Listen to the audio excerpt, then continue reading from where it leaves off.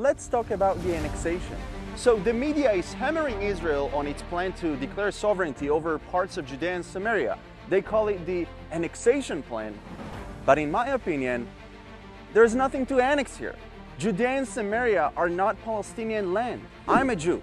I'm standing in Judea and Samaria, where some of the most significant biblical events took place, where my Jewish ancestors are buried, where the Maccabees fought off the Romans, where ancient Jewish capitals have existed, Shomron and Hebron, where ancient Jewish scrolls were discovered in Qumran caves. Now tell me, where are the ancient Palestinian scrolls? Where are the Palestinian tombs and ancestors? It's funny how so many leaders are falling for the Palestinian propaganda and saying that annexation will destroy any possibility for a future peace plan.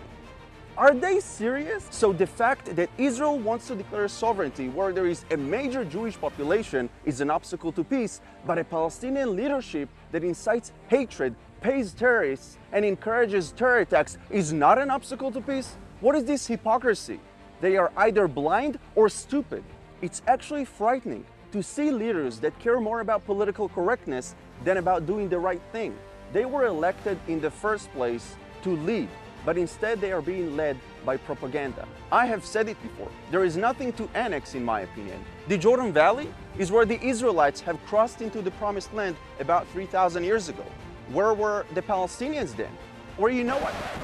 Maybe I'm exaggerating, talking thousands of years, let's talk hundreds of years. Where were the Palestinians in 1869 when Mark Twain visited Israel when Jews were in exile and wrote, "We never saw a human being on the whole route. There was hardly a tree or a shrub anywhere." Why only in 1948, when the Jews have returned home, started to restore the land, make the desert bloom, why only then, suddenly a group of people woke up and is now claiming the land? Why didn't they build it before? Where were they? This is complete hypocrisy. Listen, the Palestinian leadership has been given multiple peace offers, including a very generous offer by former Prime Minister Ehud Olmert that offered to withdraw back to the 67 lines. The offer was declined.